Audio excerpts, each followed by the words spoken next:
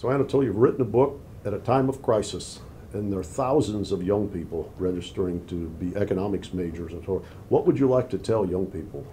Well, one of the reasons I'd like people younger than me to read this book is that most people under 40 don't remember a previous economic crisis, a previous systemic crisis of this kind. My argument is that there have been a number of crises. There have been about 4 crises of capitalism of this scale, and they've happened a minimum of 40 years apart. So by definition, anyone less than 50 can't remember one. And I think what I'm trying to do is put it into context. Capitalism doesn't collapse in these crises, but it does evolve into a completely new system. And we're, I think, now at the 4th stage of this.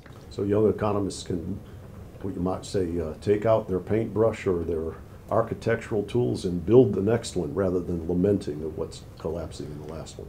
That's right. I think if you see it in the right historical and ideological context, what this crisis is a tremendous opportunity to build a new version of the capitalist system which will work better than the last 3.